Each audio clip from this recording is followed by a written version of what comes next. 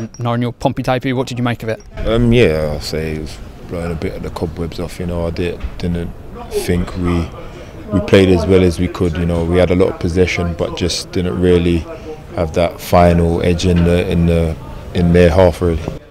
Was that all that was missing? Because it was a fairly even game. Yeah, I think so. You could see it was a fairly even game, and you looked like the only way they were really going to score was by our mistakes, if anything. And a sloppy goal has give them a lift and enable them to settle, and then we just haven't been able to capitalise with all our pressure and basically all the ball we had. Was it a case of perhaps focusing too much on Akinfenwa and the other guy had a bit too much space? I think so. Well, a little bit. I think we, as a team, we didn't organise very well for that shape there. We should have obviously set up and communicate properly.